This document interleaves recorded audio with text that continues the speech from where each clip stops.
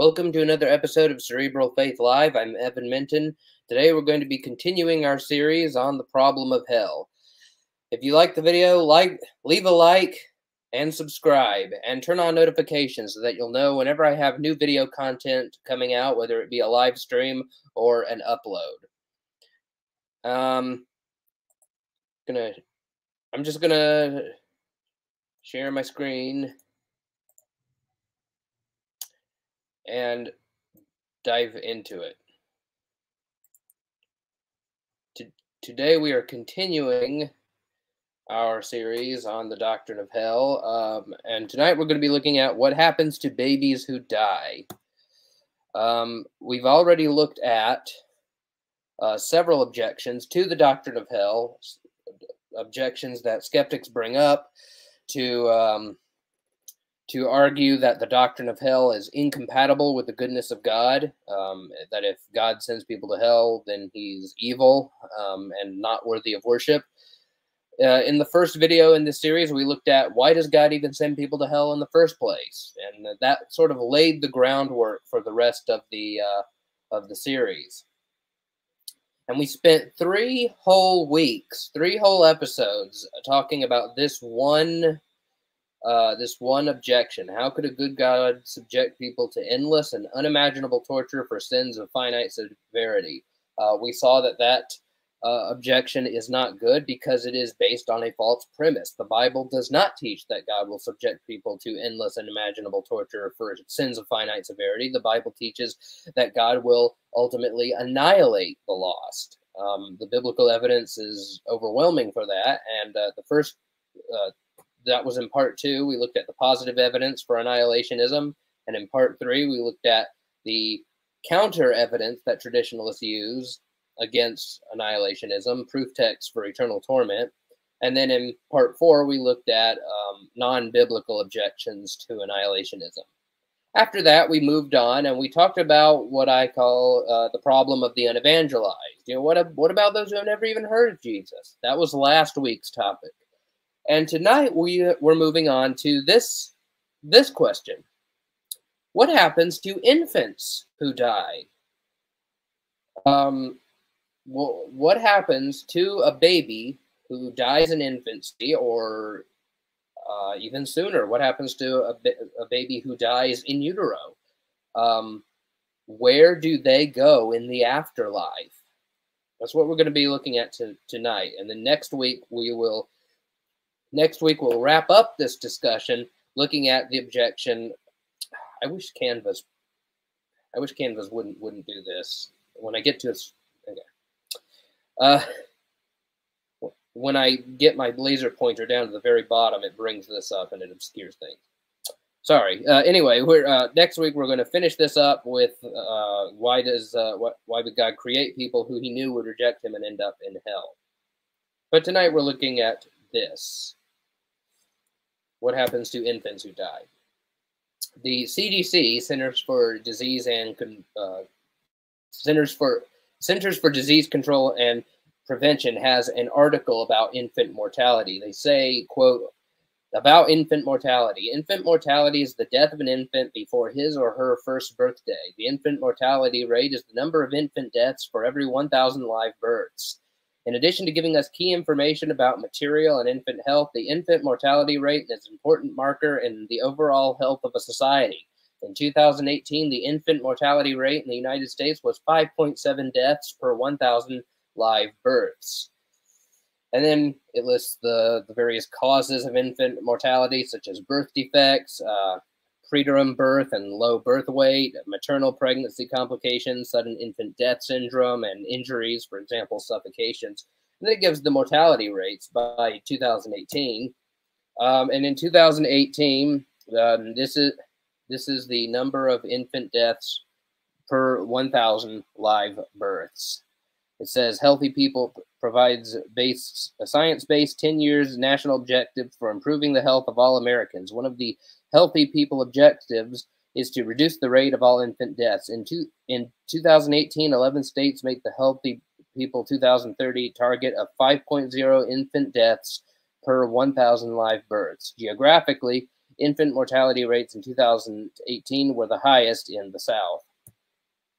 And here's another chart. So babies die.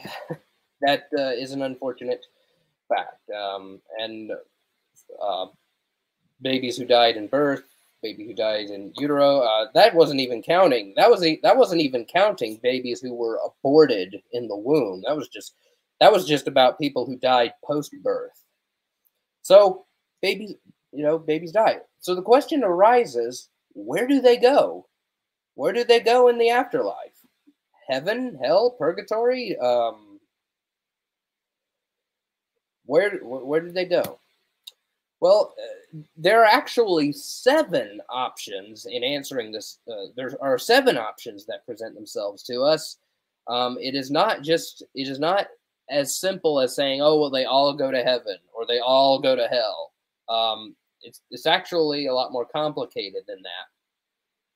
I'm going to list the 7 options. The first is infant damnation. All infants who die go to hell. The second option is all infants who die go to heaven. The third option is where they go depends on whether or not they were elect. This is the Calvinist option. You know, if God chooses some babies to go to heaven, but he chooses other babies to go to hell. The fourth option is the babies aren't persons, and so they don't have souls, and so the question is a moot point. The fifth option is baby limbo.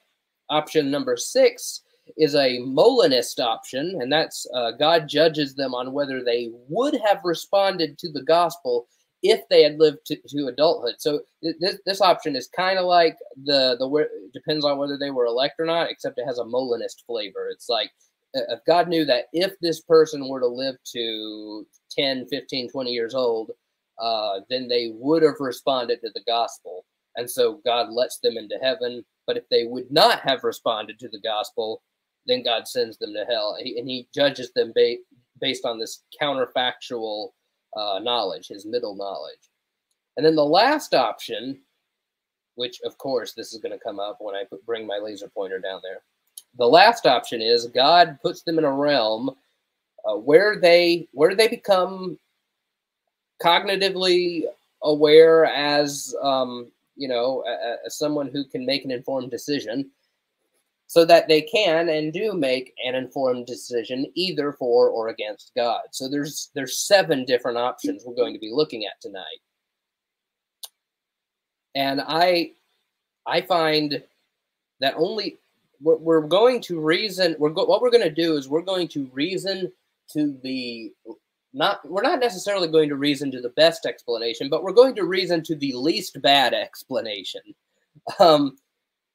which I guess is the best explanation.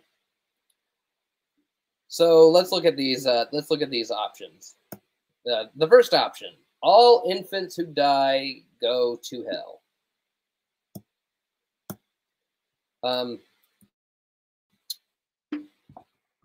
Robert B. Eno, in The Fathers of the Church by Fulgentus, says, quote, "Hold most firmly and never doubt that not only adults who with the use of reason, but also children who either begin to live in the womb of their mothers and who die there, or already born from their mothers, pass from this world without the sacrament of holy baptism, which is given in the name of the Father and of the Son and of the Holy Spirit, must be punished with the endless penalty of eternal fire, even if they have no sin from their own actions.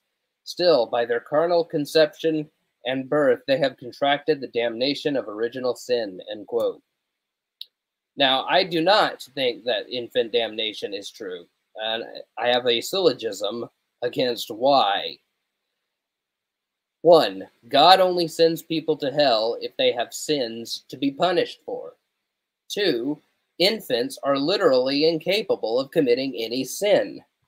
3, therefore, if God sent infants to hell, he would be punishing people who are undeserving of punishment.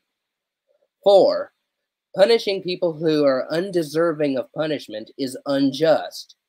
5, therefore, either God is unjust or God does not damn infants. 6, God is not unjust.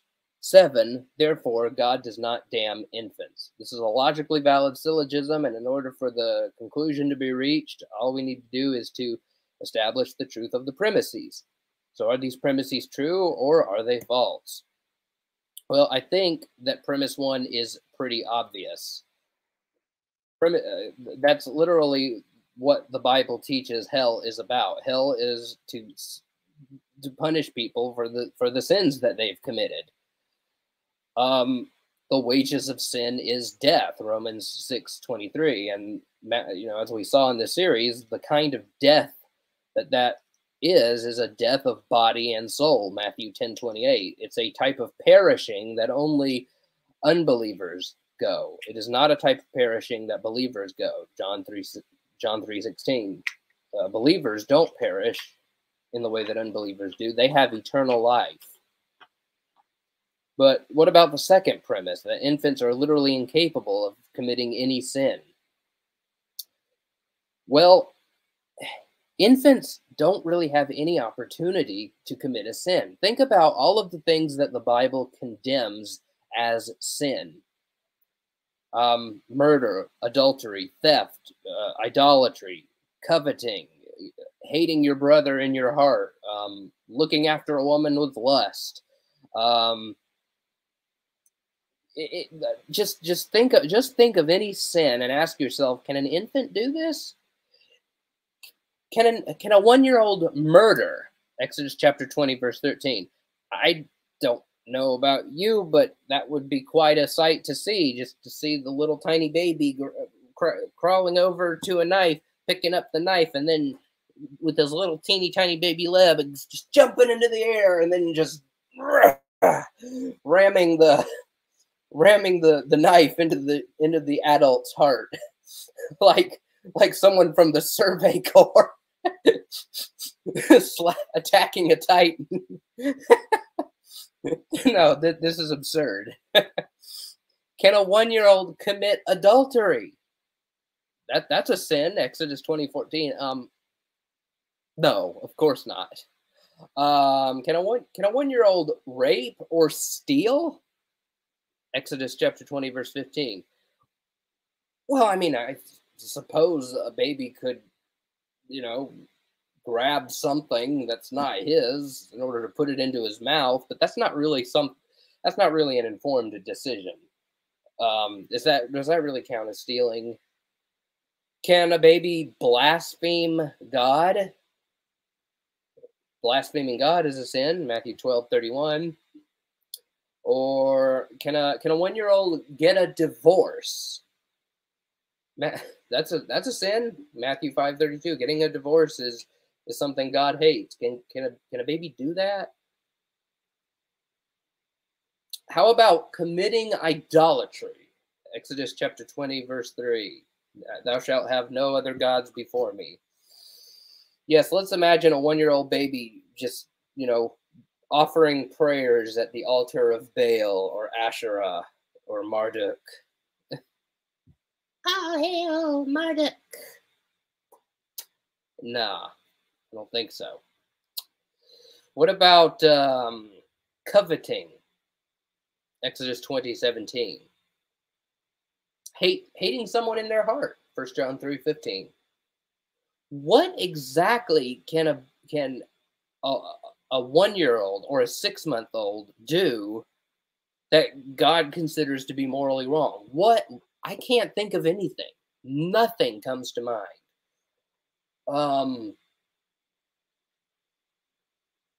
I think the worst thing a baby could do is probably just be a little annoying, crying too loudly. That's about it. That's not really a sin, though.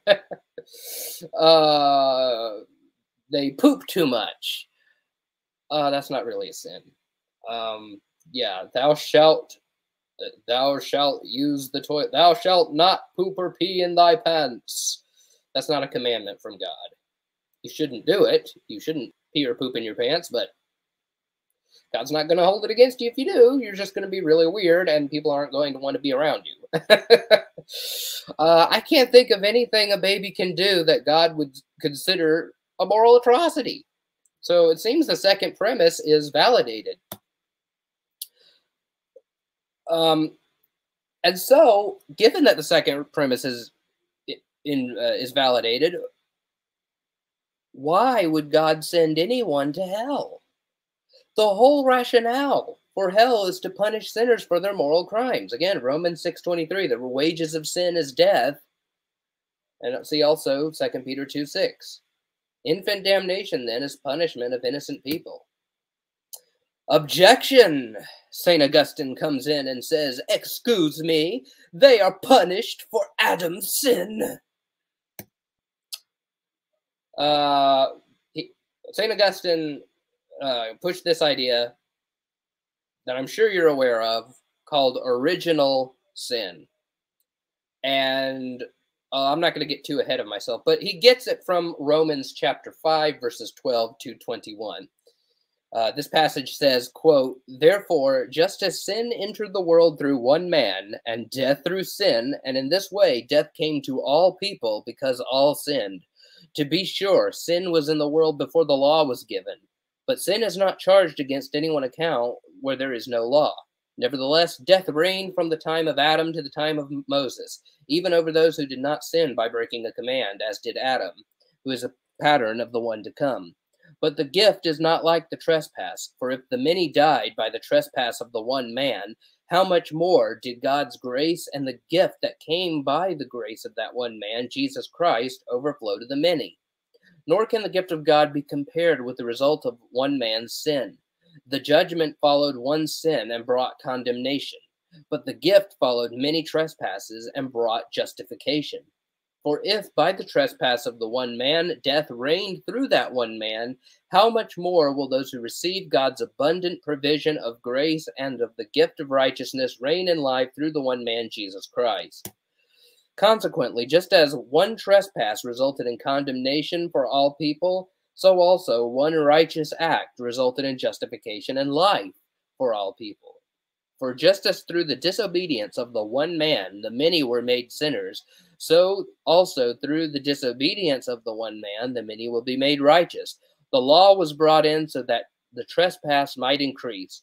But where sin is increased, grace is increased all the more, so that just as sin reigned in death, so also grace might reign through righteousness to bring eternal life through Jesus Christ our Lord. End quote. Now, what Augustine took from this passage is all people are held accountable for Adam's sin. But there are two different kinds of original sin. One is the inherited guilt view, which I just explained. It's the view that all people are held not only for their own individual sins that they commit during their lifetime, but also they're held accountable for Adam's sin, or original sin. And so the people who hold to infant damnation do so. They would say, yes, the baby, the 1-year-old or the 6-month-old or the 2-month-old he's not held accountable for any sins that he did. But he is stained by original sin. So he's held accountable for what Adam did in the garden 6,000, 10,000, 50,000 years ago, or if William Lane Craig is right, 700,000 years ago. So there's that. But there's also the view that, no, we're not held accountable for Adam's sin, but we do inherit our sin nature from him. This is what I call the inherited depravity view. And of course, the proponents of the inherited guilt view also believe that we inherit our sinful nature from Adam and Eve, but they hold that we're held accountable for Adam and Eve's sin as well. The second option says, no, we're not held accountable for his action, but we are stained by his sin because we have a corrupt nature that we got from our parents and they got from their parents, all the way going back to the garden. But which one is true? Is it inherited guilt or just inherited depravity? What is Romans 5 talking about? Whoops. Looks like I forgot to hit the next button when I was giving my explanation. Oh well. So yeah, okay, two alternatives of Romans 5. Here, these are two alternative readings of the passage that don't conclude that we inherit Adam's guilt. And by the way, if you have any questions or comments, leave them in the live chat and I will get to them during the Q&A portion.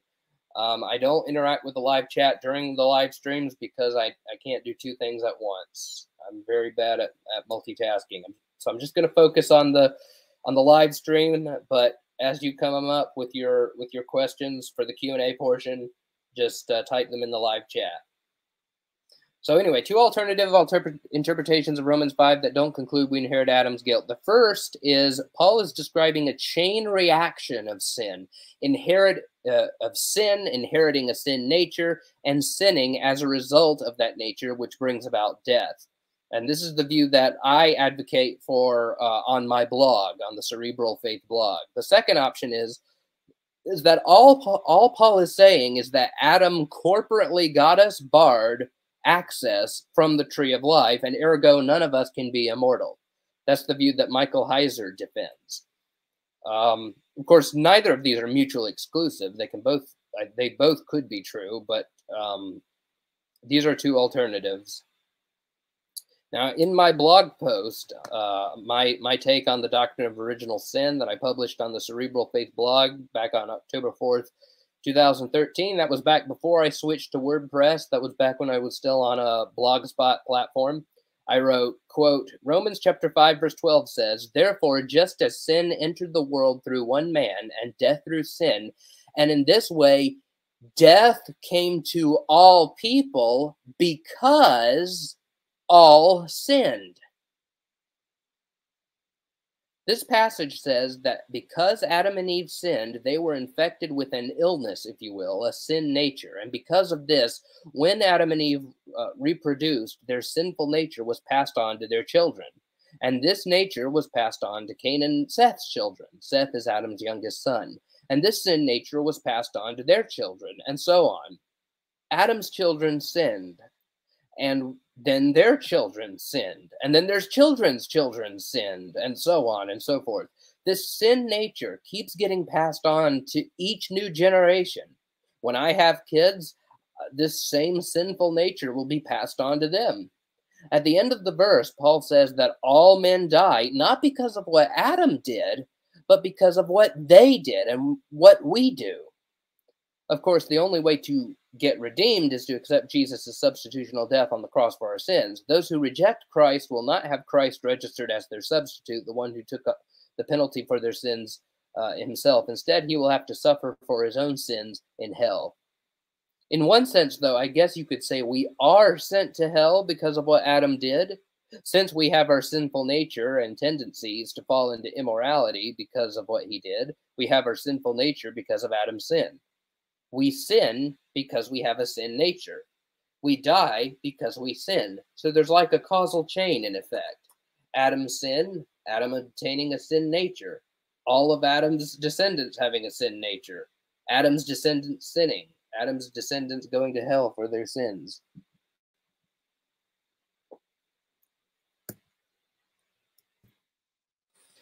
So yeah, here's the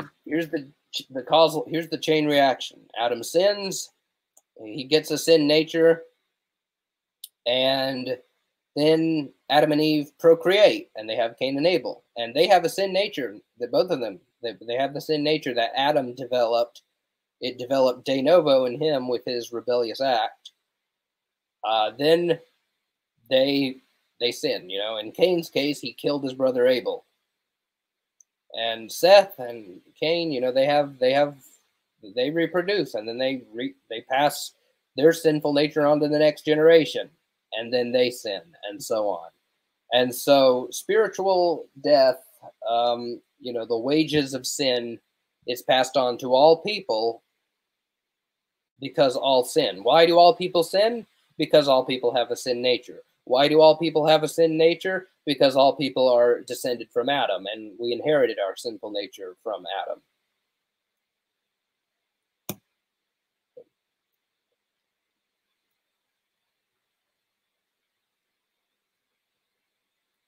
So it is in this way that Adam's sin brought death to us all. Adam sins, Adam gets a sin nature, Adam's descendants inherit his sin nature, Adam's descendants sin because they have a sin nature. Adam's descendants have children and pass on their sin nature. Those children give in to their sinful nature like their parents and sin. Adam's descendants sin because of their sin nature. Adam's descendants have children and pass on their sin nature. Those children give into their sinful nature like their parents and sin, and and so on. And therefore Adam's descendants die, i.e. are annihilated in hell because of their sins. This cycle continues from generation to generation. It is in this way that Adam's sin brought death to us all, except for, those who repent and place their faith in Christ and obtain eternal life and have our sins cleansed by the blood of Christ. But even we, that would be our fate unless we came to Christ. Now, here's the second alternative interpretation to Romans 5. Michael Heiser alludes to this in episode 118 of his blog post, The Naked Bible Podcast. And by the way, we found out, if you don't know, he posted on his Facebook page that his pancreatic cancer is operable and it has not spread. And so it looks like he's going to be okay. But continue to keep him in your prayers.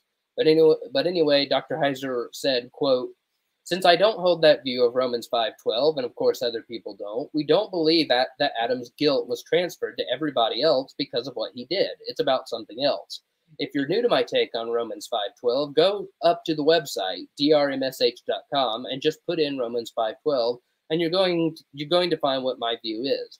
But Romans 5:12, the way I parse it, means that everybody dies. Humanity is mortal. They're removed from Eden because of what Adam and Eve did. But they're not guilty. They suffer the fallout, pardon the pun. They suffer the consequences, but not because God charges them with guilt. It's just that they're caught up in what happened. They're affected by it. But it doesn't make them individually guilty for what somebody else did. You're guilty because of what you do, not because of what somebody else did," end quote.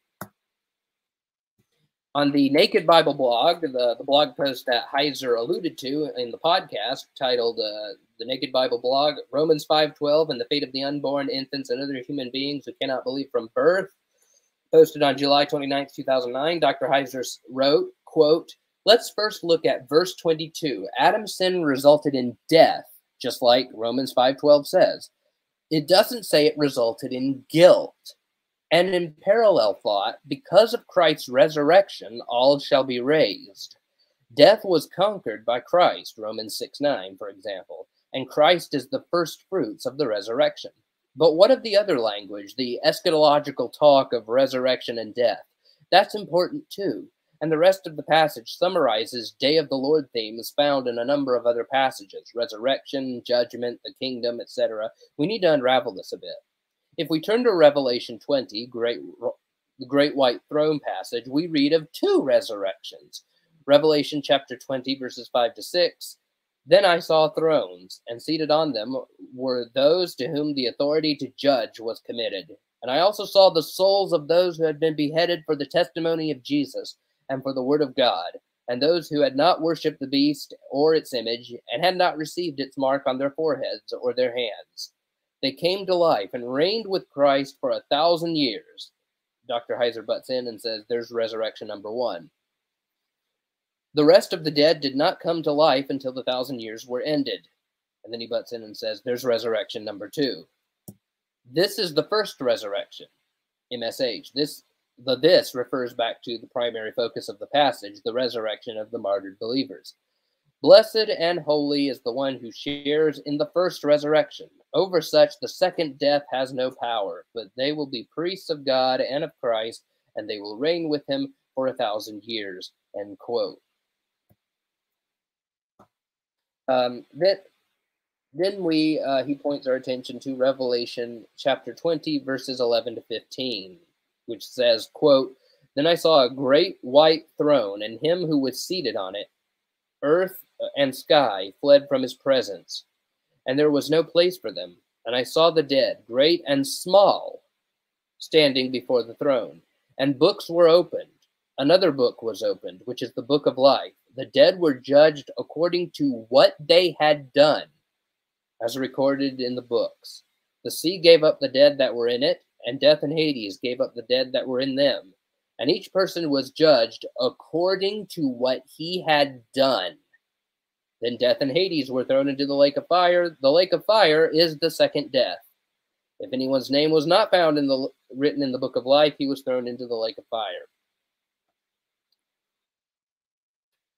Dr. Michael Heiser goes on to write, quote, looking at the passage, we read first that books, plural, were opened. But then another book, singular, the book of life, was opened.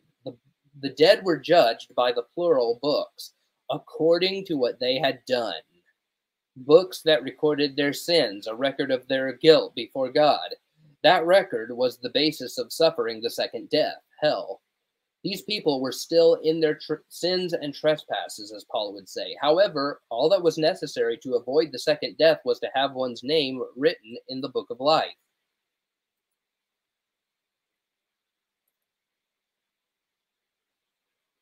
That one wasn't about works. There is no work salvation. All that mattered was inclusion in the book. If you had sinned and had never received Christ, you were in the bad book. If those conditions didn't apply to you, you weren't in the bad book. If you had never incurred moral guilt and had never rejected Christ, you weren't in the bad book. Since moral innocents never sinned and never rejected Christ, they never had the opportunity, nor could they actually believe, something that takes a brain, confer the conceptus or fetus here, and a brain functioning at a certain capacity, confer infants, retardation, and even toddlers here. They are not written in the bad book. They can only be in the other book. We aren't told of a third, end quote. So that is, those are the two options. And I must say, I kind of lean towards the second option now. We die because of Adam's sin, because Adam sinned, he got kicked out, and we can no longer get out. We don't even know where the Garden of Eden is. But even if we did, what would we find? We would find a cherub with a flaming sword there. And I don't know about you, but I'm not taking on that guy. Not even if I had an AK-47. He could probably just move at light speed and just deflect all the bullets like something out of an anime. Yeah, I'm not, we can't get back in there.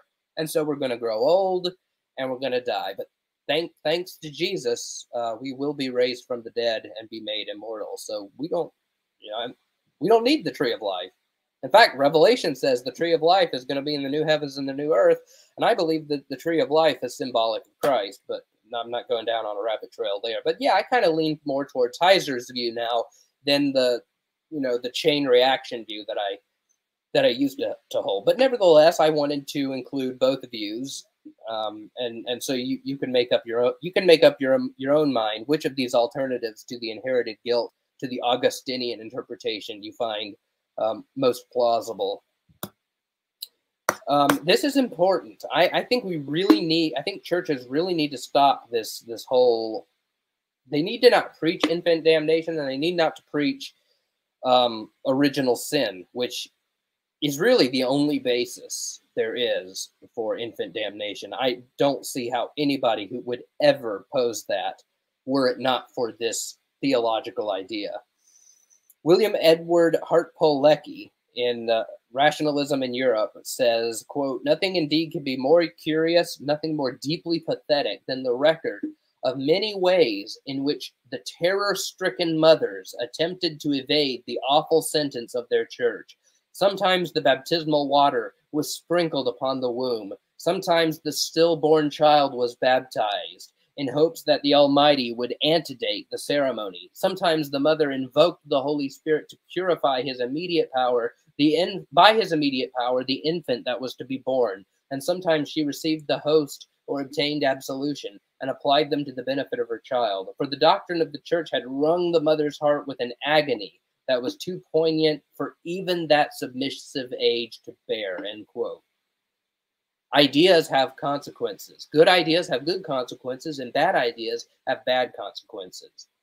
Let's not make a mother's grief more severe than it already is, shall we?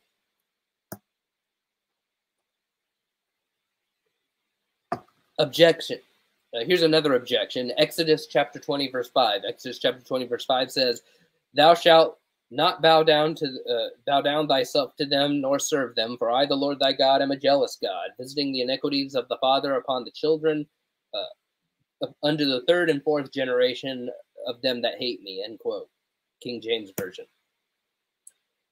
They argue that, hey, this says that God punishes the children for what their fathers did, even to the third and fourth generation of those who hate them. So, and they use this to bolster the idea of the inherited guilt view. But first of all, this verse doesn't have anything to do with Adam. It doesn't have anything to do with Adam's sin, or Adam's descendants. The most you can draw from this verse is that God will punish idolaters. That's the context of the passage. You know, that this is verse 5. Verse 3 was, thou shalt have no other gods before me. The most you can draw from this verse is that God will punish idolaters' descendants to the third and fourth generation, not all people who have sinned in the history of mankind under the third and fourth generation. And even then, it's only under the third and fourth generation. What about the fifth and sixth generation? I don't even think that God is saying that the children, even the children of idolaters, are held guilty for what the parents did. Here, I think we do have something more like the chain reaction. The parents are setting up a chain of events for which the children will bear consequences in the future. It is like if a man gambles his farm away, the children will bear the consequences. It is very plausible that God is saying that the children to the third and fourth generation will suffer from the fallout of the judgment. And we actually see this happening in the biblical history. That the Babylonian exile. I'm sure there were many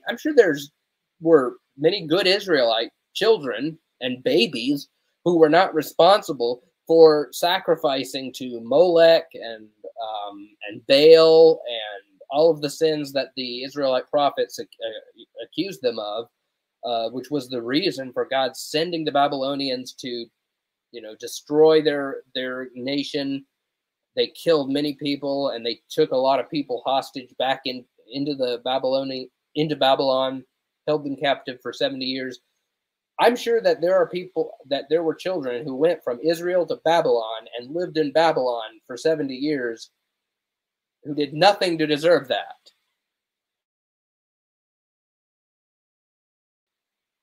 It's in that way that I think God punishes, visits the iniquity of the fathers upon the children into the third and fourth generations. The third and fourth generation, having to suffer the consequences of bad choices that they made, or even judgment upon, a family or a nation for what they did. Another objection is that Psalm 51:5 says we're all born in iniquity. Psalm 51:5, this is David's psalm of repentance after he had killed Uriah in order to cover up his affair with Bathsheba, because he did the hanky-panky with Bathsheba, got her pregnant, and he was like, oh no, Uriah hasn't been home for a while. People are going to know that she's been sleeping around, and it's probably mine because she's been spending a lot of time at the palace, and I got to do something. And so he has him killed, and therefore Bathsheba's free, and he takes her, and God's not happy about that. And so Nathan comes, gives him the whole parable with the lamb, and David repents. And this psalm is a result of that repentance, his broken and contrite heart. And in verse 5, he says, quote, behold, I was brought forth in iniquity, and in sin my mother conceived me, end quote. Passages of the original sin, inherited guilt view will say this verse proves that. You see, the psalmist says he was brought forth in iniquity, and in sin his mother conceived him. Well, there are two ways to interpret Psalm 51:5. Well, the first is that we were born guilty before God. The second is that we were just simply born with a sin nature. There's actually a third way to interpret Psalm 51:5 that is not either of these alternatives, but I didn't include it because I just can't remember what it is. Um, maybe someone can leave it in the comment section, but here is at least another way of interpreting that, and that's just brought forth in born conceived with a sin nature, not born guilty, but just born with a sinful nature. If the second is the case, babies won't need to go to hell. There's a difference between sinning and having a disposition to sin. Another objection, another argument is sola deo gloria. Sola deo gloria, baby. Now, I am going to be honest with you. I did not come up with this on my own, and what you see in the little speech bubble there is a genuine copy-pasted quote from a conversation I had with a Reformed person in a Facebook group several years ago. I think I had just moved to the house I'm currently living in when I had this conversation. I just couldn't believe it. He said, brace yourself, and I quote, "A baby is not only capable of sinning, but he does nothing but sin, as all of his or her actions and thoughts prior to regeneration have nothing to do with bringing God glory," end quote. Now, no, I did not respond to him, "Are you high?" But would I have really been out of line if I did? Are you high? What? A baby is not only capable of sinning, but he does nothing but sin, as all of his or her actions and thoughts prior to regeneration have nothing to do with bringing God glory?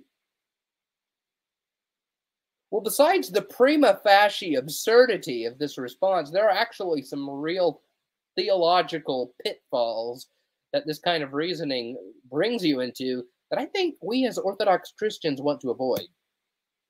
Well, before I get into those, first let me ask the question, how can you be expected to glorify God if you don't even know who God is? Ought implies can.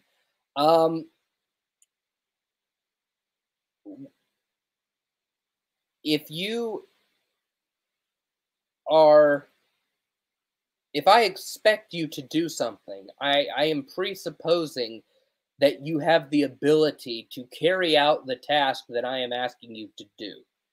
If you had both of your arms chopped off, I would not ask you to hug me, and then chastise you for not hugging me. You don't like me. You don't want to give me a hug. Why do you hate me? I would not do that because you obviously have no ability to hug me. You have no arms in this scenario.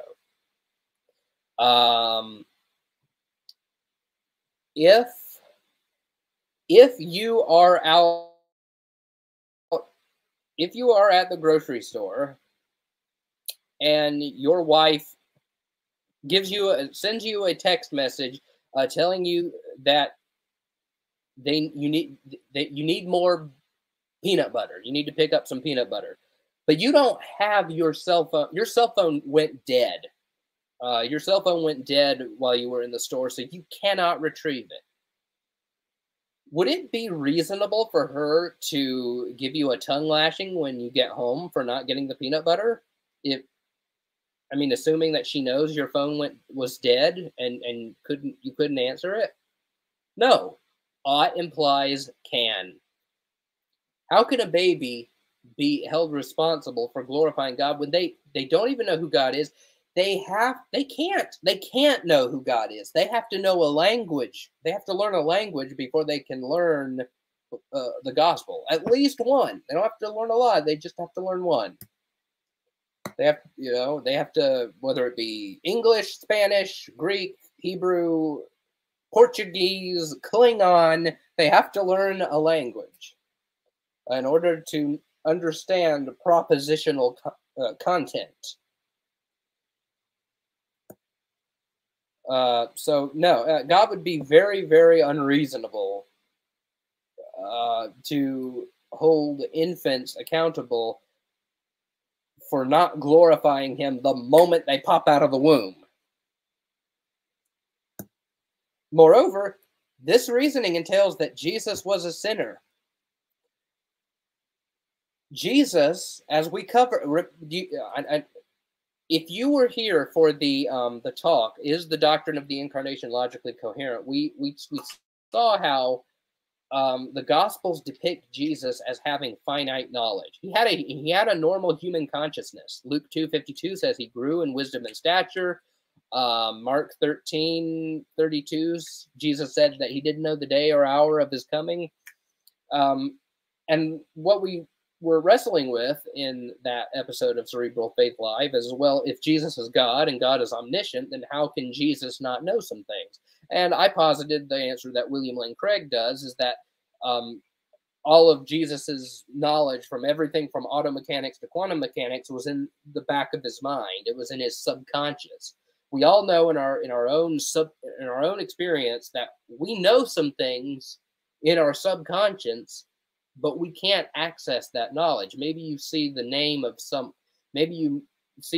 celebrity, and you know that you know his name, but you just can't put your finger on it. You're like, I know him, I know his name. I think it starts with the letter C.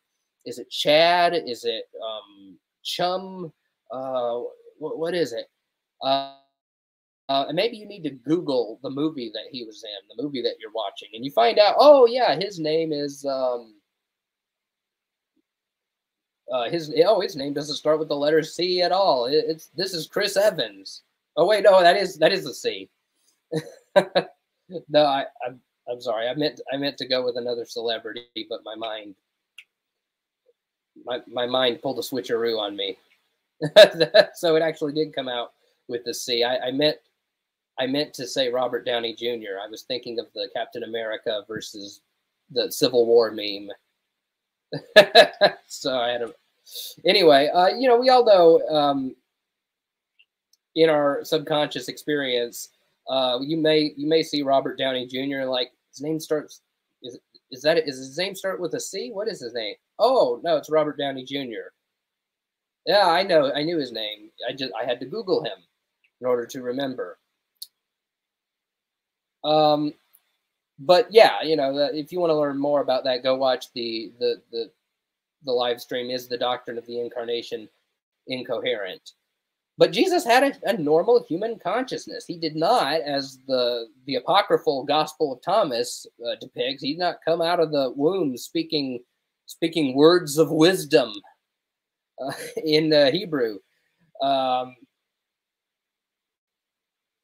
So, if Jesus had a normal human consciousness, could Jesus glorify God in the way that this interlocutor of mine expects babies to be?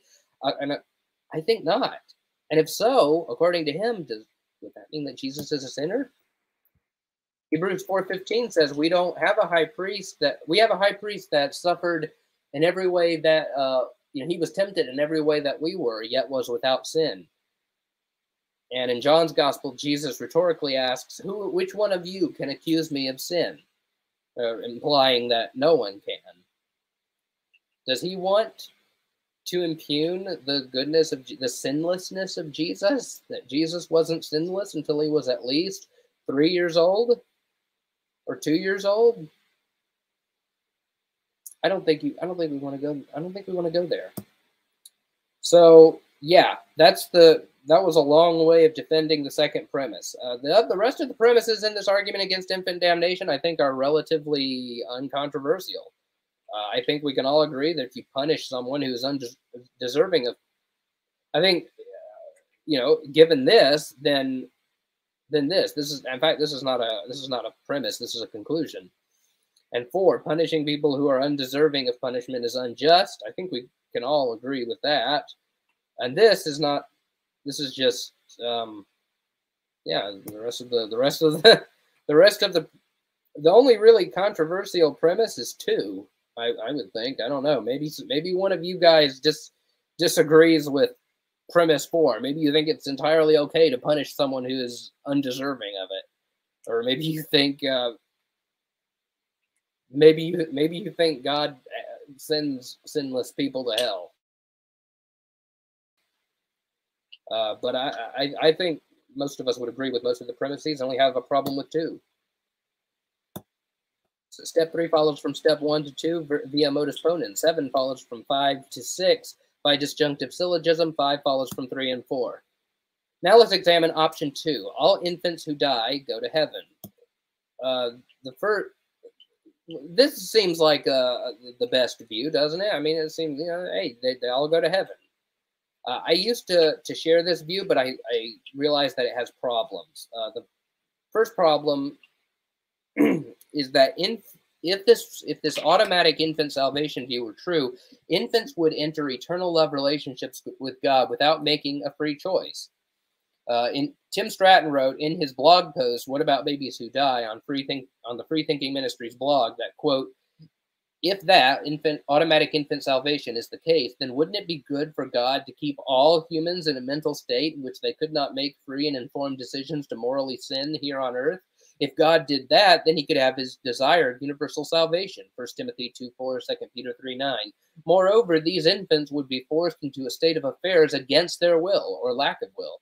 That is to say, they had no choice in the matter. If that is the case, it seems that these little ones would never be able to say yes to God's eternal marriage proposal. It seems they are missing out on a vital piece of maximal love, end quote. Now, because I'm going a little long here, I am not going to go on the refresher course on why forced love is not love at all. You can just go back and watch part 1 of this Hell series, where I give the robot illustration, and I also quote Tim Stratton's article on the Joker and Harley. And yeah, I think in order for love to be genuine, it needs to be freely given. And in order to be freely given, you need to have the ability to choose not to love. So that's the problem. The problem is that pretty much everybody ends up, everybody who dies in infancy or in utero ends up with an automatic relationship with God without having to make a free choice. And as I argue in part 1, God cares about that because, I give some arguments for why coerced love or causally determined love is not true. And you can go check that out. But I'm running on 53 minutes here, and I've only just gotten to the second option. So I'm not going to go through that. But the second problem is that it would seem as though abortion is doing the unborn a favor since you guarantee their eternal life. Now, I don't really think that this is a problem. I think the first one is a problem. But I write in my book, A Hellacious Doctrine, A Defense of the Biblical Doctrine of Hell,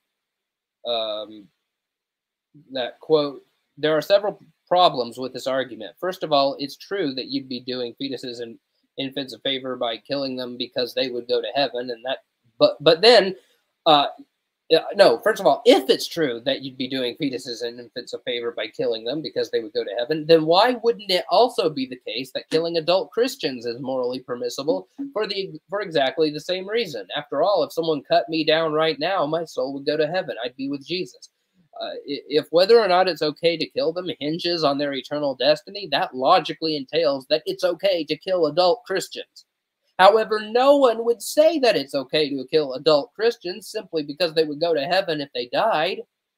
But if it isn't okay to kill adult Christians on that basis, why would that basis make it okay to kill fetuses and infants? Now, one might object, okay, that's a good point, but the situation is slightly different with babies than it is with fully grown Christians. This is because we've been sending them straight to heaven, but this would include babies who have rejected Jesus if they would have grown into adulthood. The problem, though, is that a parallel argument could be made about adult Christians who apostatize. What if some Christian would turn away from Christ if he were allowed to live, but by killing him, one prevents his backsliding? Of course, this presupposes that the doctrine of eternal security is false. But the point here is supposed to be that if eternal security were false in a possible world where true believers lose their salvation, would it be the case that you'd possibly be doing the grown Christian a favor like you'd be doing for the infant? It seems bizarre to me that whether or not killing adult Christians is permissible hinges on whether the doctrine of eternal security were true. By the way, for those who aren't aware of the term, eternal security is the belief that once a person gets saved, they'll always be saved. They'll never revert back to a state of being unsaved. Secondly, this objection fails to take into account the sovereignty of God and his commandments to us. The Bible explicitly tells us not to murder innocent people. See Exodus chapter 20, verse 13. God tells us not to kill another human being. This is one of the 10 commandments. As such, abortion and infanticide are both moral abominations. They're evil. It is evil to kill a baby, or anyone else for that matter. Now God is the author of life, and as such, he has the right to take life as he sees fit. See Job chapter 1, verse 21, 1 Samuel chapter 2, verse 6, Psalm chapter 75, verse 7, and Deuteronomy chapter 32, verse 39. God has a right to decide when we enter the afterlife. We do not. Since he's the author of life, he has the right to take it. The Bible even says that God has ordained the date of our deaths. See Job chapter 14, verse 5, and Psalm chapter 139, verse 16. Therefore, only God can decide when a fetus or an infant comes into the afterlife, not us. We are human beings. We are not the authors of life. God is. Whenever a human being takes a life, he is putting himself in the place of God. God is the author of life, and therefore only he has the right to take it. Therefore, killing babies is a moral evil, regardless of whether they end up in the afterlife. Thirdly, God has a plan for every human life. It's true that if everyone had an abortion or killed their infants, that they would send them to heaven, but they would also be likely radically altering the future for the worse. Yes, the babies, would be far happier in heaven than they ever would be living in this horrible world, but God has plans for those babies. Each human being radically affects the lives of those around them, and this was beautifully illustrated in the movie It's a Wonderful Life. Each human life affects the lives of those around them, either for the better or for the worse. Think about the possible consequences of ending the life of an unborn child. That child might have become a firefighter who would have saved many lives in a burning building, one of those lives being that of a child who would grow up to be a police officer, and the police officer would save the life of a child from a serial killer. And the child saved from the serial killer would grow up to be a scientist who discovers the cure for blindness or cancer or something. By ending the life of that unborn baby, yes, you'd be sending them to heaven, but you would also rob the world of a great gift. In this illustration, you would prevent the cure for blindness being discovered. If only you chose not to have an abortion. Or even worse, what if the child would grow up to be the next Billy Graham? In this case, hundreds or thousands of souls who would have been saved actually end up damned because the child wasn't able to grow up and become a preacher. So yeah, you sent that child to heaven, but at the same time, you ended up sending far more people to hell. Because perhaps the only possible world where these people would have given their lives to Christ is a possible world where that unborn baby grows up and holds Billy Graham-type crusades. Would you really want to risk the souls of hundreds or thousands just to send one person to heaven? End quote. Option 3, where they go depends on if they're elect or not. John Calvin put forth this alternative in his Institutes, Book 4, Section 17. Calvin writes, quote, "But how, they ask, are infants regenerated when not possessing a knowledge of either good or evil? We answer that the work of God, though beyond the reach of our capacity, is not therefore null. Moreover, infants who are to be saved, and that some are saved at this age is certain, must without question be previously regenerated by the Lord. For if they bring innate corruption with them, from their mother's womb, they must be purified before they can be admitted into the kingdom of God, into which shall not enter anything that defileth." Revelation 21:17. If they are born sinners, as David and Paul affirm, they must either remain unaccepted and hated by God or be justified, end quote. And he also wrote in his Institutes of Christian Religion, Book 3, Chapter 23, Paragraph 6, that, quote, "Individuals are born who are doomed from the womb to certain death and are to glorify him by their destruction," end quote. On this Calvinistic view, some babies go to heaven, others don't. It all depends on whether God wants that baby or not. I have written and podcasted extensively on why deterministic tulip Calvinism is false. I've also blogged extensively about why deterministic tulip Calvinism is false. And I've actually persuaded a few Calvinists to give up Calvinism. So that's nice. For now, suffice it to say that a good God would not send anyone to suffer the eternal holocaust of hell for a choice that they were powerless to make. Thank God that Calvin was wrong, and this view of Calvinism is false. God does not need babies burning in eternal fires of hell to receive glory. The cross was enough. Thus, I reject this hypothesis. Option 4. Babies aren't persons, so they don't go anywhere. This view avoids the problem by rejecting the idea that babies have souls. Babies, they're not going to either paradise or Hades, heaven or hell. They're not going anywhere. They're not persons. In his article, What Happens to Babies Who Die, Tim Stratton argued that based on biology, we know that at the moment of conception, we have a complete, unique, living human being in the mother's womb. He says to consider the following, quote, from the moment of fertilization, the preborn child is complete. All the genetic information that needs to be there is there. It simply needs time to grow. Unique.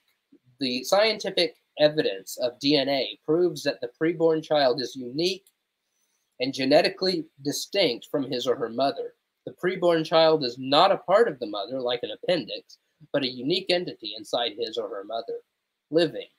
The laws of biology tells us that the preborn child is alive because it is growing, developing, and undergoing metabolism and responding to stimuli.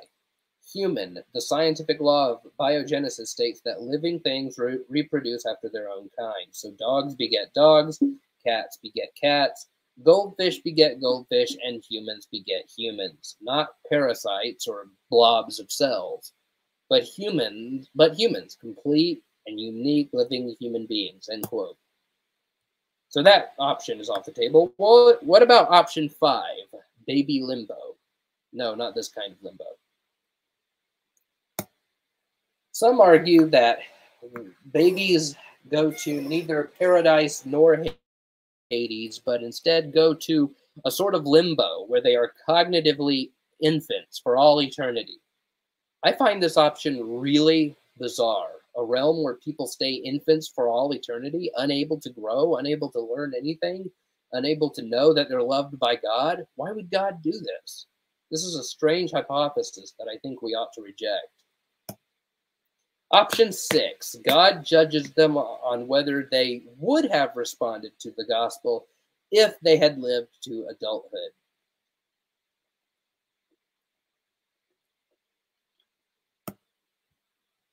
This is basically as I said, a Molinist option, a Molinist spin on option 3. God elects babies on the basis of his middle knowledge.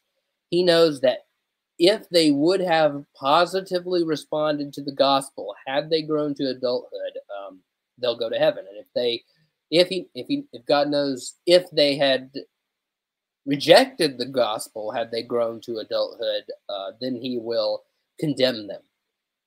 He doesn't judge them on the basis of what they actually did, but on the basis of what they would have done under other circumstances. Now, I find this to be very problematic. For God to judge me on the basis of what I would have done in other circumstances opens a counterfactual can of worms. I mean, think about the endless possibilities of what I might have done or I might do if I were to find myself in some circumstance that I never actually will find myself in. Like, for example, let's say, okay, Godwin's law is about to take effect, but let's say that I was born in the 1930s, or I was coming of age in the 1940s in Germany. Maybe in such a circumstance, I would have become a Nazi. I am not a Nazi, and I never will become a Nazi, but maybe if I had grown up in Germany in the 1930s, 1940s, around the time that Hitler was rising to power, maybe, what if I were in Judas Iscariot's circumstances? What if I would have betrayed Christ? I don't know if I would have done that or not. Maybe I would have, maybe I wouldn't have. The options are just pretty much endless. Is God going to hold me accountable for betraying Christ for 30 pieces of silver in some non-actual feasible world? Is God going to hold me accountable for being a Nazi in the 1940s?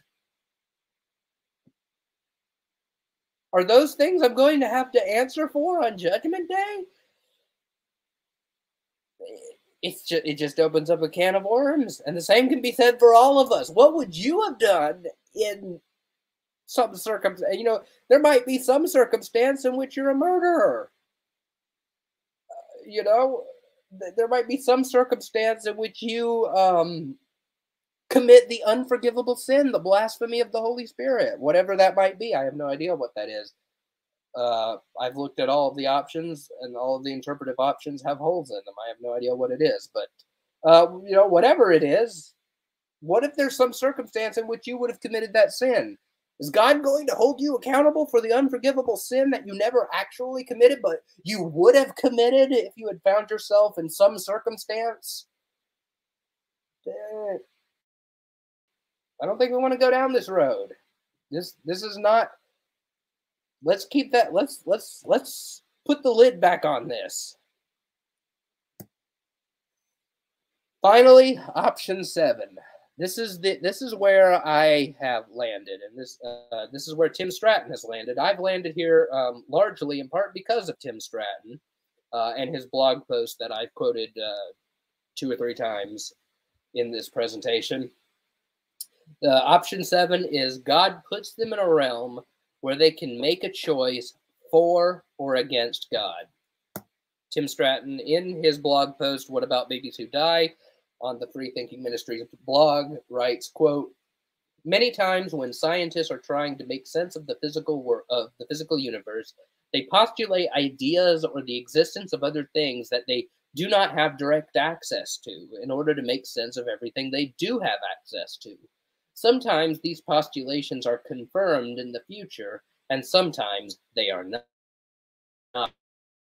at least not yet. Sometimes these postulations are either falsified or come to be dismissed for other reasons. For example, examples are postulating things like the multiverse, dark energy, the God particle, a static block universe where temporal becoming is an illusion, the ether, and even evolution from a single-celled common ancestor.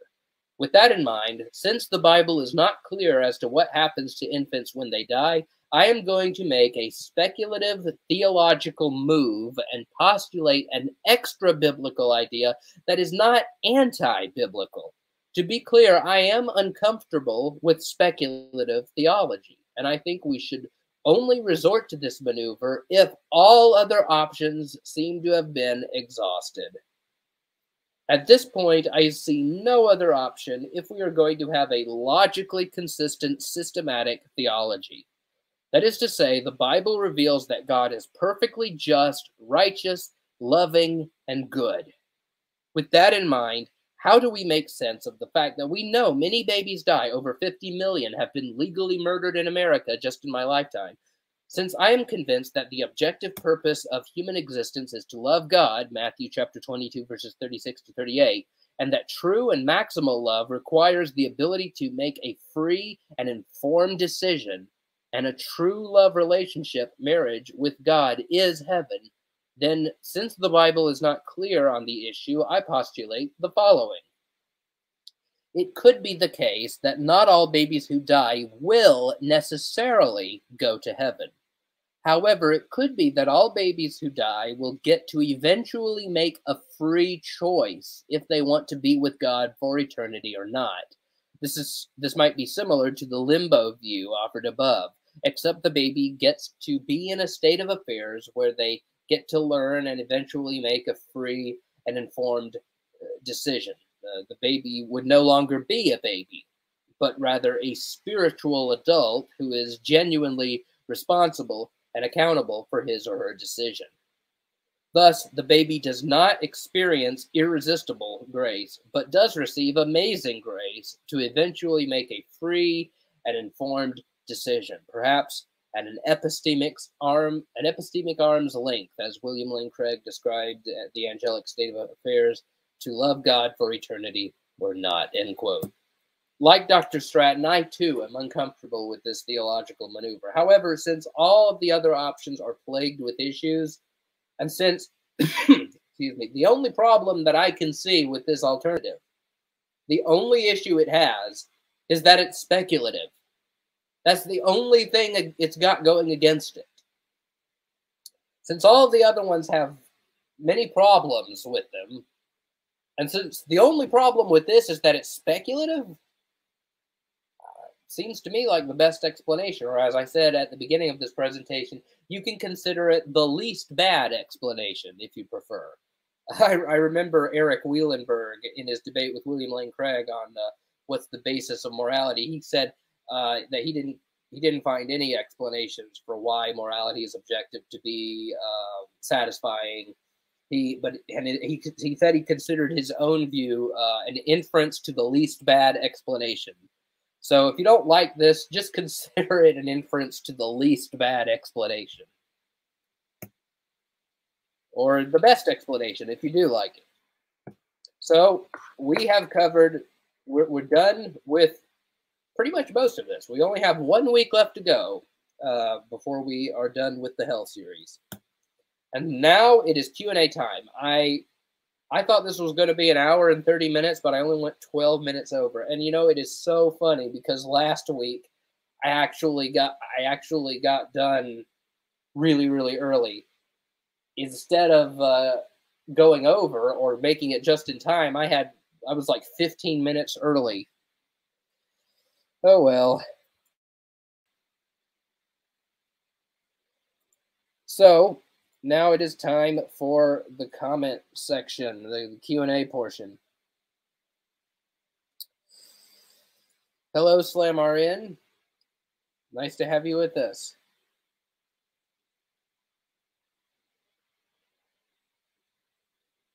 Slam RN says, isn't that a little inconsistent if a woman sinner kills her children from a sinner, so they will certainly go to heaven? I refer the passed down sin. What are you referring to? Yeah, this is at 8:26 p.m. So this was a long time ago. This was a long time ago.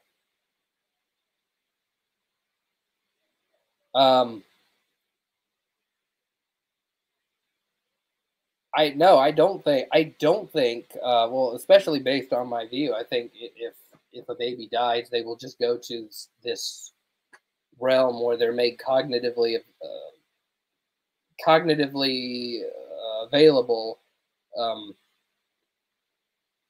where they'll be able to make a free and informed decision for or against Christ. And I don't think it is morally permissible to kill an infant or an unborn child if they would go to heaven, because, well, I mean, I already gave I gave that quote from my previous book on why I think that objection against infant salvation doesn't work. For one thing, God says not to kill, and whether take a life, that's his prerogative, not ours. But also, you have other things to consider, like the fact that we all impact each other's lives in so many different ways, as the It's a Wonderful Life movie demonstrates. So you could rob the world. You could radically alter the course of events by depriving the world of just one person. I mean, we don't know what those ramifications are because we don't have counterfactual knowledge like God does. But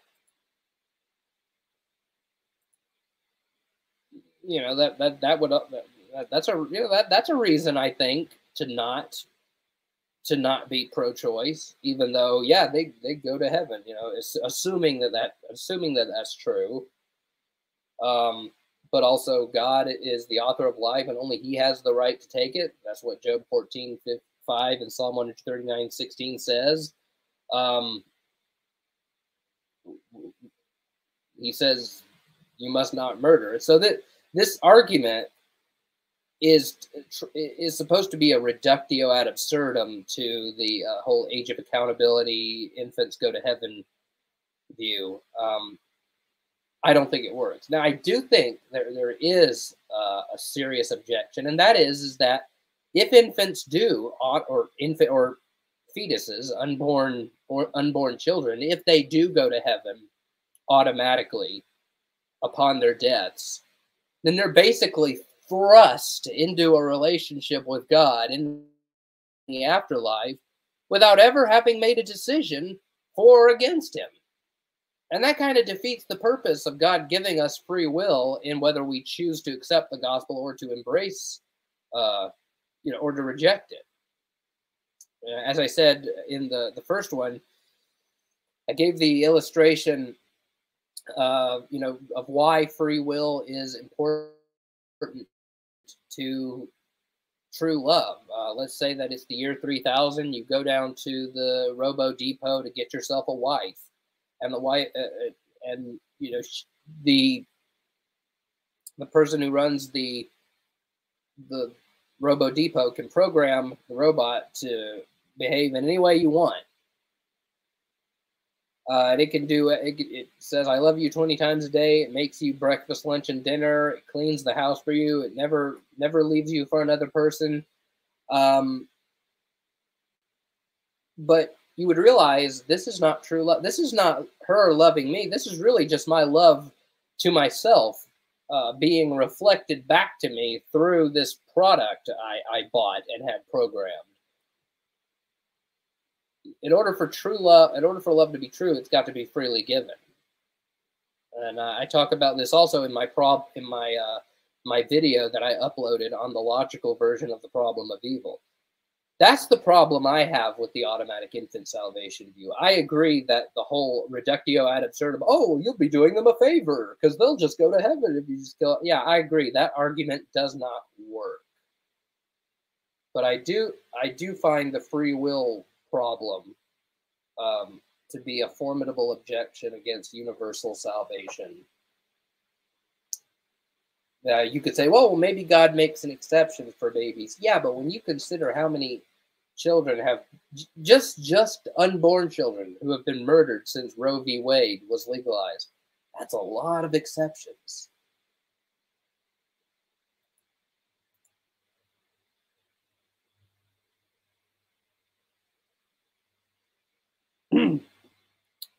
Mugen L says at 9:12 p.m., these babies will stand before God at the great white throne judgment, where they will be judged accordingly to their acts.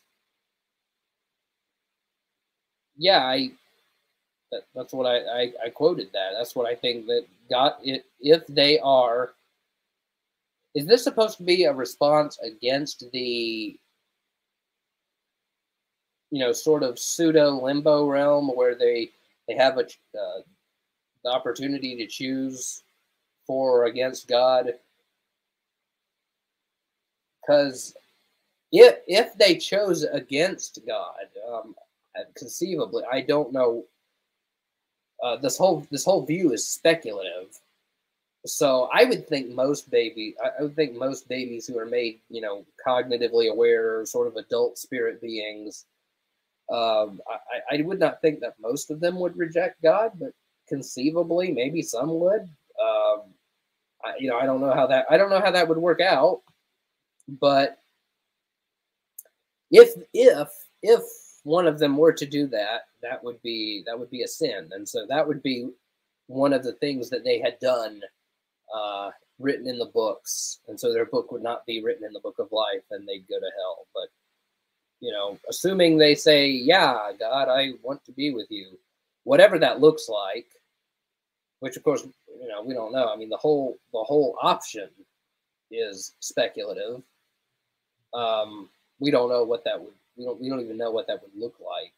Would it be sort of a Garden of Eden type world where they would, sort of a simulated Garden of Eden where they, get to choose the knowledge of good and evil and the knowledge of the tree of life, something like that? I don't know. if they do choose the tree of life, Jesus, their name will be in the book of life. And since they died before they grew up and had any chance to do anything wrong, like sin or steal or commit idolatry, nothing would be. They wouldn't have anything that they did that would be bad, that would be judgment worthy.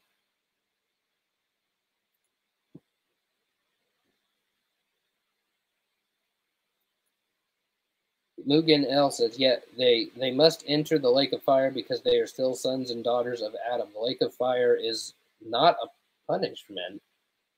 Whatever punishment that will fall upon those or the great white throne will be had at the judgment. In the end, they will be resurrected at the consummation.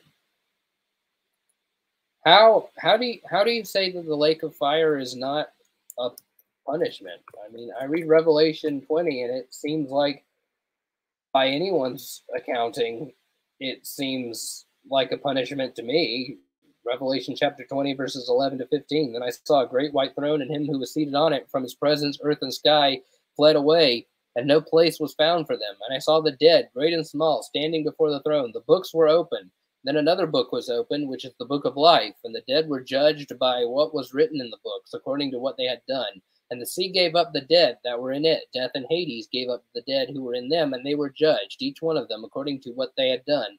Then death and Hades were thrown into the lake of fire. This is the second death, the lake of fire. And if anyone's name was not found written in the book of life, he was thrown into the lake of fire. And as I went into in my Annihilation series, there's good reasons to think that the lake of fire is the utter annihilation of those who are thrown into it.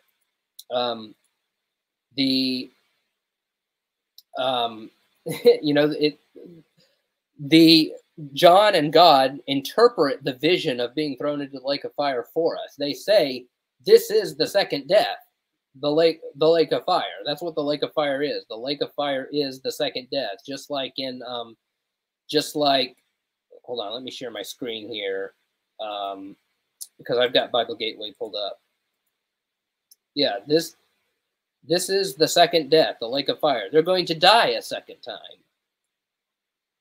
Just as everybody experiences the first death, but Revelation 2:11 says that those who belong to Jesus, the second death won't hurt them.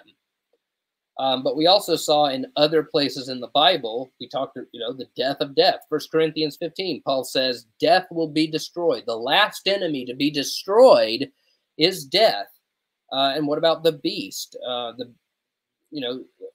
beast, Daniel 7 says that the beast will be killed and thrown into a river of fire. And that's obviously, that's obviously a connection with Revelation 20. And it also points back to Daniel 2, where you have all these statues that represent kingdoms, and a big boulder comes and shatters them all, destroys them. And if you're a preterist like me, you consider the fourth kingdom to be Rome. Of course, you don't have to be a preterist to consider it Rome. You could say it's Rome sometime in the future if you're a futurist.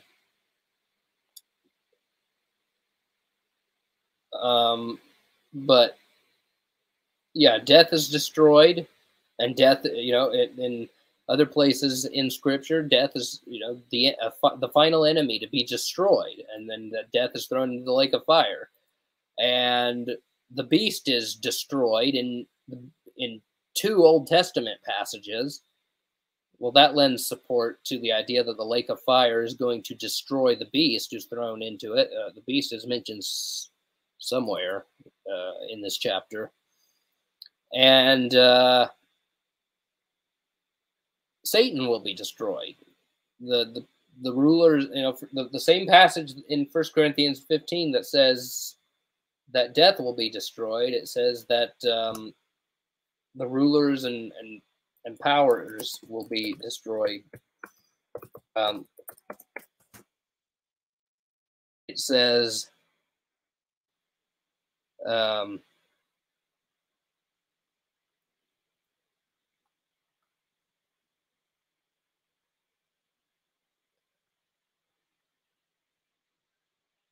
Yeah.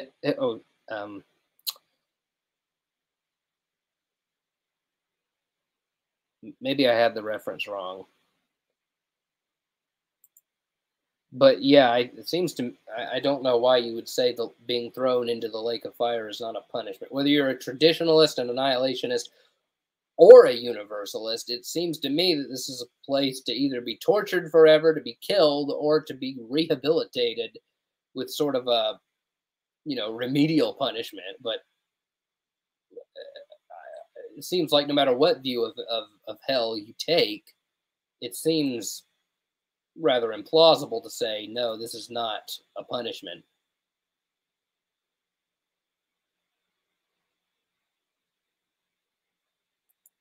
Mugen L said, if the lake of fire is a punishment, then it would be unjust for everyone, regardless of their acts, to receive the same death sentence.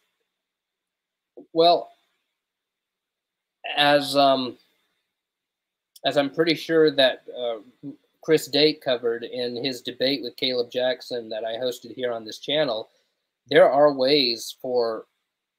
Well, actually, you don't even need to hold to conditional immortality or annihilationism to even make this point. I mean, but I am an annihilationist, and so I'm going to argue from that point of view. There are ways for the punishment. Yeah, everybody ultimately ends up equally dead, but some people might suffer more than others in the process. Like we could say, in the case of capital punishment in this world, there's like lethal injection, which is relatively painless, maybe completely painless. There's the electric chair, which is rather painful for the few seconds or minutes that you experience it. There's the old act of crucifixion, which was extremely agonizing and slow, torturous death. There's being burned at the stake. There's the firing squad. Not all of these have the same degree of pain, but all of the people who are subject to them end up equally dead. So in hell, maybe God will keep some people alive longer to, suffer more than other people. Maybe the friendly grandma who didn't believe in Jesus will only suffer for like 30 seconds before she's snuffed out. While Hitler, it may take him half an hour before he is reduced to ashes.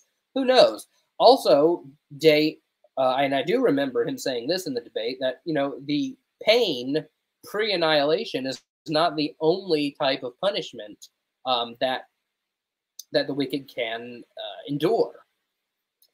Daniel chapter 12, verse 2, which speaks of the resurrection of all people, says that some are raised to everlasting shame.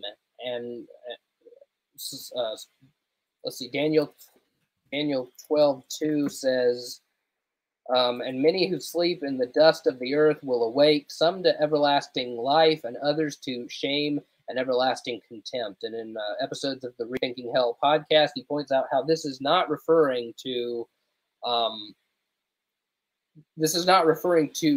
the people feeling shame, but it's referring to Isaiah 66. It's talking about the same thing Isaiah 66:24 says, where the righteous look at the corpses of God's slain enemies being eaten by maggots and worms, and they look at them with disgust and loathing. We will remember Hitler very poorly in the age to come. We will hold him with everlasting contempt. It will be a very shameful thing to go into the lake of fire and not be allowed into the kingdom of God. And back when Daniel was written and when Jesus and his apostles were reading this idea of shame was a lot more important to them. We are not an honor shame culture. They were. And to honor shame cultures, to experience shame, that really is a fate worse than death. Think of the samurais in feudal Japan who would kill themselves if it meant avoiding dishonor. So the fact that they know that they're going to experience shame, well, different people are going to be remembered differently. You know, I have some unbelieving friends, and I hope that they become Christians before they die. I'm trying my best to win them over. Hopefully, one of them is watching tonight and has been watching this series. I've been working on one guy who's been visiting Cerebral Faith for many years, but I'm going to remember them pretty well. They're pretty pleasant people, but I'm not going to remember Hitler well, or Osama bin Laden, or Joseph Stalin. No, I'm going to remember. I'm going to hold them in a lot of contempt. But I'm not going to, so there's differing degrees of shame and contempt. Not everybody is going to be shamed to the same extent. We might remember some of our unbelieving friends rather fondly in the age to come, but we're not gonna remember the Taliban that way, or ISIS. So that's another way. There's pre-pain. There's the pain that comes before the annihilation, and some might experience more than that before they go out. But there's also the post-annihilation thing, that the damned will know about before they go out of existence. Is that, hey, I'm going to have a really bad legacy left behind. So there's that.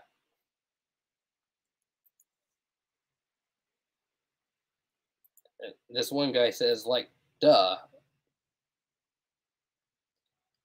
Okay, so it looks like Mugen L and this one guy, you guys are having a conversation with each other. So if you have questions, please leave them in all caps and a semicolon, like this, like this.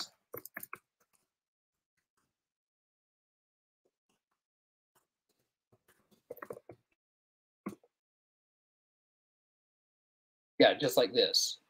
Question, all caps, colon, and then your question. If you're also going to be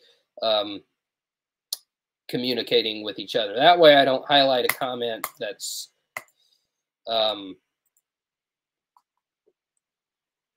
that way I don't highlight comments and respond to comments that are not actually responding to me. Mugen L says, death is not a punishment, it's a confinement, for lack of a better word, that holds you until the judgment to receive your reward or punishment. So you don't think capital punishment is a punishment?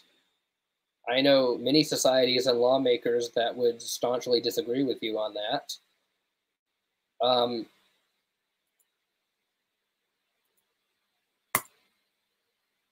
I think it's a punishment. I think being killed for a crime is a pretty harsh punishment, but that's just me.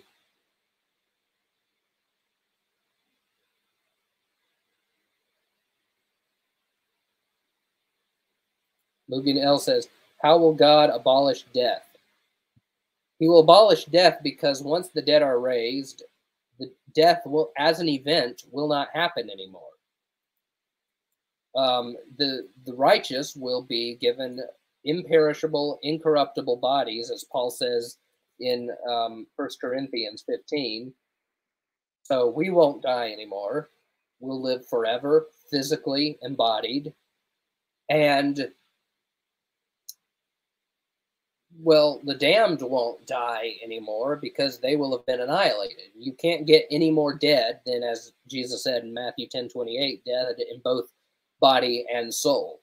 So no one's going to die anymore. Death will be no more. No one will die again. There will be no more funerals. There will be no more morgues. There will be no more urns with ashes in them, because no one's going to be dying anymore. The wicked will have been subject to divine capital punishment, as Jesus says in Matthew 10:28. They will die death of body and soul. They will be, as 2 Peter 2:6 and Jude 7 says, just as Sodom and Gomorrah were incinerated and reduced to ashes, so will it be the ungodly. Sodom and Gomorrah being reduced to ashes, incinerated, served as an example for the ungodly on the day of judgment. And so, yeah, it's not going to happen anymore. You will never again hear the words "so and so died." That's how death will be abolished. And I've actually had this same exact objection brought up to me like two different times in the on the Cerebral Faith YouTube channel, in the comments section. The implication, the, the implication is that if people aren't, if everyone is not made immortal, then death is not really defeated. But I don't think that that's a very good objection, because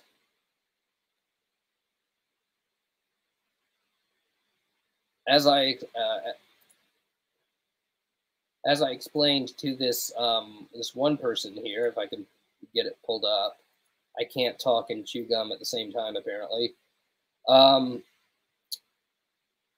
This person here asked the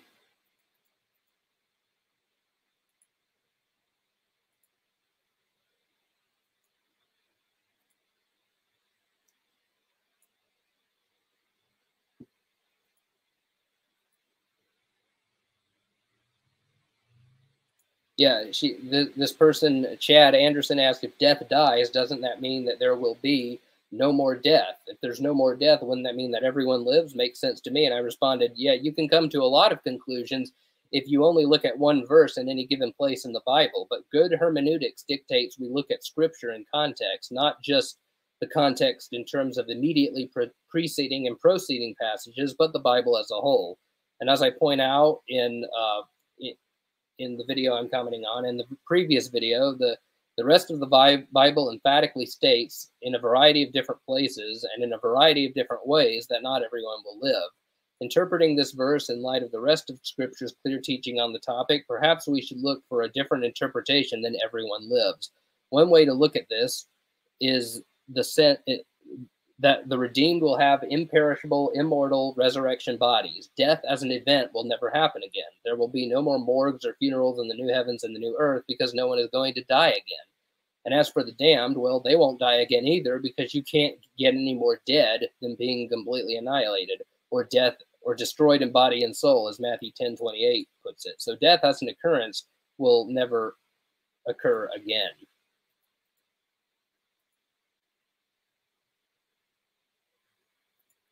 The Real Steel Cat says, in a way, annihilationism scares me more than eternal conscious torment.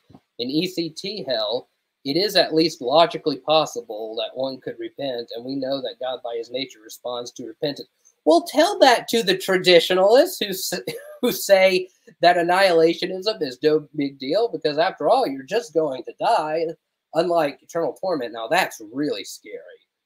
You suffer forever, but being burned alive and reduced to nothing forever, oh, that's, no big deal. And that certainly wouldn't be enough to motivate me to evangelize my neighbor who would suffer that fate. I want traditionalists to see this guy. You know what? I'm going to screen capture this, because it's so ironic, because this was one of the non-biblical objections I talked about in part 4 of this hell series. The non-biblical objections to annihilationism is, well, there was one that was, oh, it's not scary enough, it won't scare people into the kingdom, it won't. Alexa, stop. It won't scare people into the kingdom, it won't scare people to repent, it's just not horrifying enough.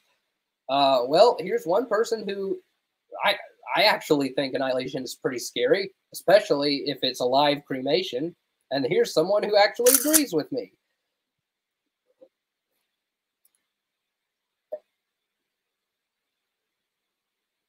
This one guy says it would be too late to repent. Sadness. Well, I mean, post-annihilation. Now, as I said in last week's Q&A session, I am one of those conditionalists who is open to post-mortem conversion. People could repent in the intermediate state in Hades. Hades being the place where the rich man was, and in Luke 16, whereas the redeemed are conscious in paradise, which is the place Jesus told the thief on the cross in Luke 23:43. But I don't hold hope that that's going to be the case with many, because as I said last week, we have biblical precedent for thinking that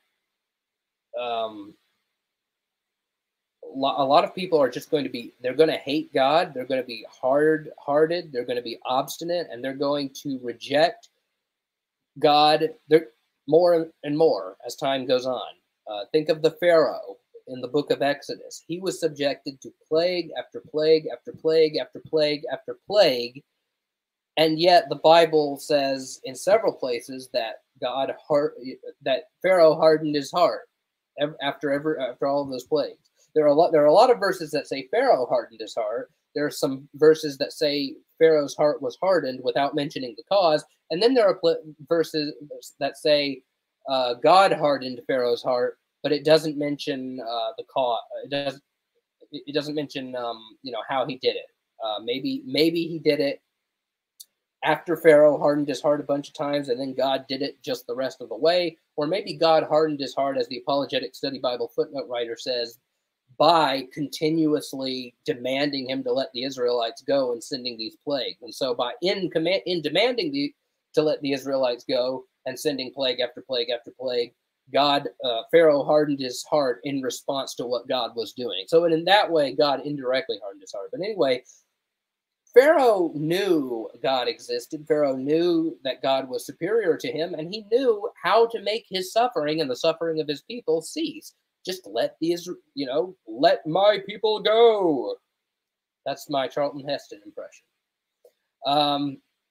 And yet he didn't do it. Not until his son died, and then even after that, he decided to pursue the Israelites.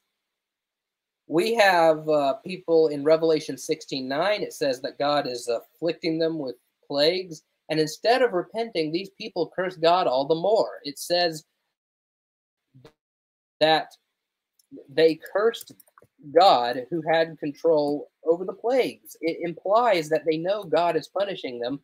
They know the reason why they are being punished, and yet they do not repent, but curse God all the more. This verse, Revelation 16:9, and men were scorched with great heat and blasphemed the name of God, which hath power over these plagues, and they repented not to give him the glory. And we have Satan. Satan has been rebelling against God for at least thousands of years. We haven't, depending on when you think the fall occurred, how long ago, he shows no signs of repentance. By the time we get to the Gospel of Matthew, he's still rebelling against God, and he knows God exists better than we do. You have the Pharisees, who were so opposed to Jesus that they said that his miracles were the works of Beelzebub. And just think of, even without these biblical precedents, just think about it logically. If you hated someone and they were going to subject you to pain until you loved them and until you decided to do what you wanted them to do, what would your response be? You would probably hate them even more. That would probably just strengthen your dislike and your distaste of them. And the longer that went on, the more that would happen. I mean, if I already hated someone to begin with, and they subjected me to pain until I did what they wanted to, that would probably just make me hate them even more. And the more they afflicted me, the more I would hate them. And so I think, ironically, the universalist view of hell actually logically collapses into eternal conscious torment, because you have these people who are just continually getting harder and harder and harder of heart as time goes on, and they don't go out of existence because God's keeping his arms open. I want you to repent, even though I know you never will, because you'll just keep hardening your heart. And so they're just in there forever. Wouldn't it be just better to annihilate them?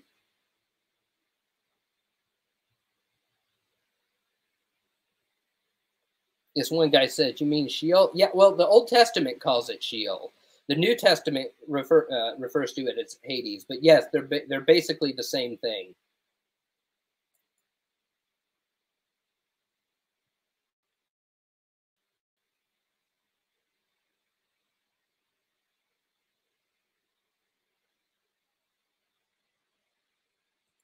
Mugen L says, if annihilation is true, then death is immortalized. Well, how so? No one's going to be dying anymore. The Christians, and there's going to be many, many Christians, we are not ever going to die again. And as for the annihilated, well, they're never ever going to die again either, because they're not going to exist anymore. You can't get any more dead than a death of body and soul, which is what Jesus says in Matthew 10:28. And I don't know how you make sense of that other than to say, well, destroy doesn't really mean destroy. It just means to be ruined. And of course, we did the whole word study in part 2 of this hell series to show why that there's only like a few handful of verses where it could mean something like ruined or lost, but the vast majority of verses like Apollomy mean just plain old destruction or death or dying or something of that, something of that sort.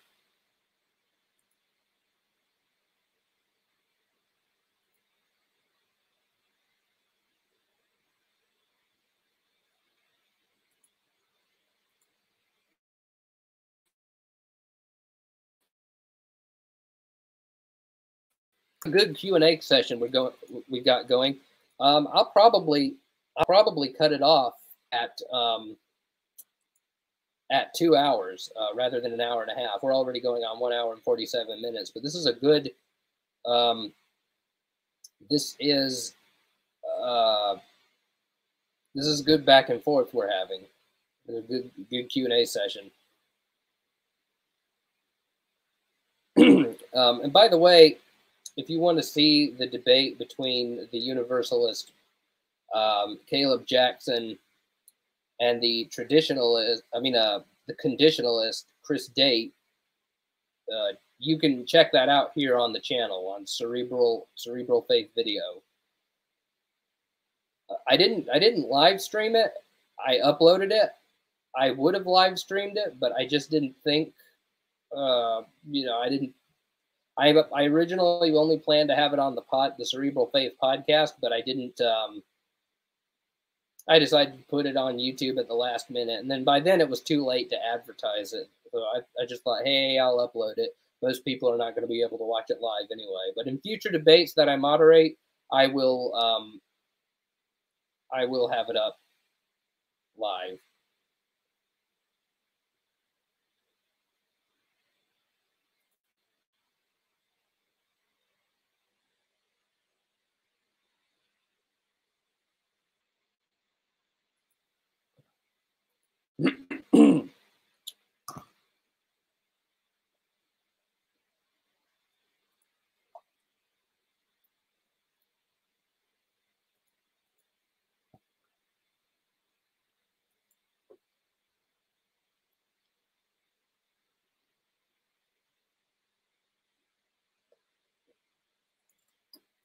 Okay, sorry for that moment of silence. I've been doing a lot of talking tonight. L says, if death is abolished by life, not by the prevention of any more dying. If Christ came tomorrow and caused all who are currently living to never die, did he abolish death? No. But if he comes back and eventually raising all who have died, that is the abolishment of death. I just can't agree with that. I don't think that that's a good argument.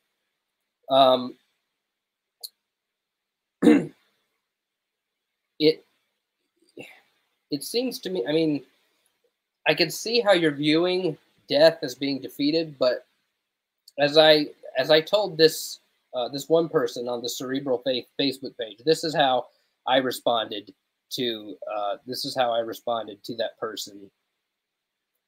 I said, I see no reason to think that death is not conquered just because some of the damned are annihilated and not made immortal. To use an analogy, was Thanos not really defeated by the Avengers because not every single one of his victims was able to be snapped back to life, i.e. Gamora and Natasha Romanoff, who were sacrificed for the Soul Stone in Avengers Infinity War and Avengers Endgame, respectively? No. We would say Thanos is a defeated foe, regardless of the fact that he still took down 3 people, namely Gamora, Natasha, and technically Tony, since he died in order to defeat Thanos. Another analogy, if a serial killer had killed 20 people before the cops could get to him and the judge sentenced him to death, would we not say that the serial killer, in being captured and executed, was not a defeated foe just because his victims didn't come back? No, of course we wouldn't. In the case of the serial killer, he's defeated because he won't be able to take any more victims. I also gave a thought experiment involving aliens. Let's say that aliens came down and they had a cure for COVID-19. They said, hey, we have this COVID-19 that you're dealing with. We dealt with that on our planet a long time ago. And we just have this simple pill that you take it. As soon as you take it, if you have coronavirus, it will go away.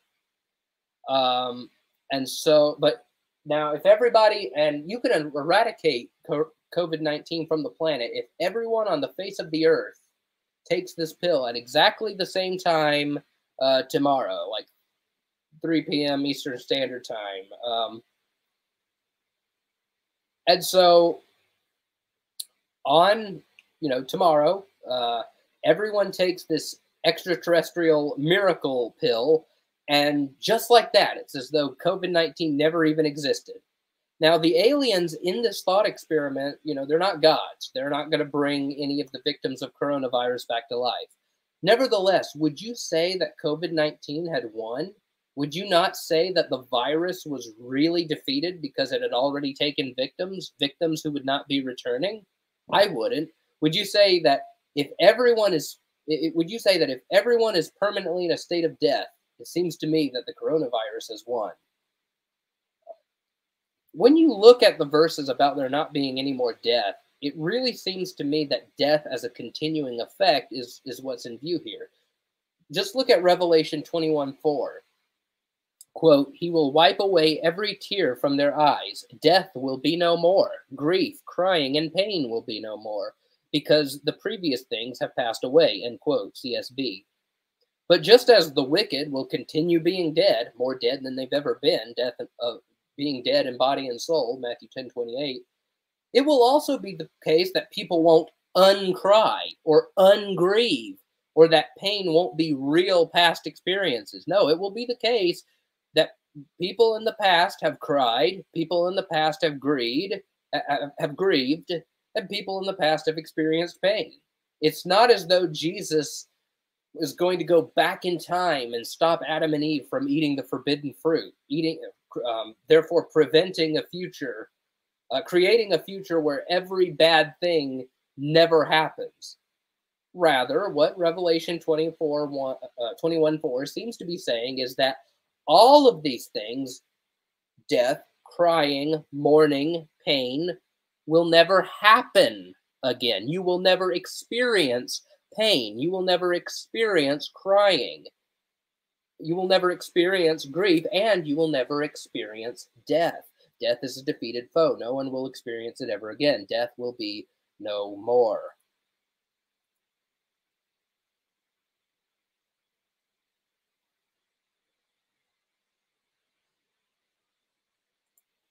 The Real Steel Cat says, gotta go to bed. May everyone still here in the Eastern time zones be blessed with melatonin too. Well, good night. I'm about to cut it off. We're going on an hour and 55 minutes, but this was really a good Q&A session. I'm not going to be able to, it doesn't look like I'm going to be able to respond to every comment. So, but yeah, this is probably the most Q&A. This is probably the most interaction on Cerebral Faith Live I have ever gotten, and it's really, really great.